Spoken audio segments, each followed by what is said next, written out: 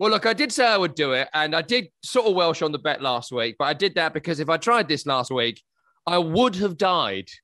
And I don't say that like euphemistically or as overkill. I would have died if I did this last week. But I did owe the group, and so I'm going to do it for you here. Here we go. Now it's just a healthy spoon of it. There we are. I'm going to go too close. Oh to my wow, camera that's here. a good spoon. Yeah.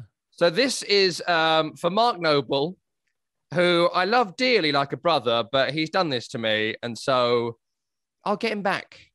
I don't know how, and I don't know when, but Mark, I'll get you for this.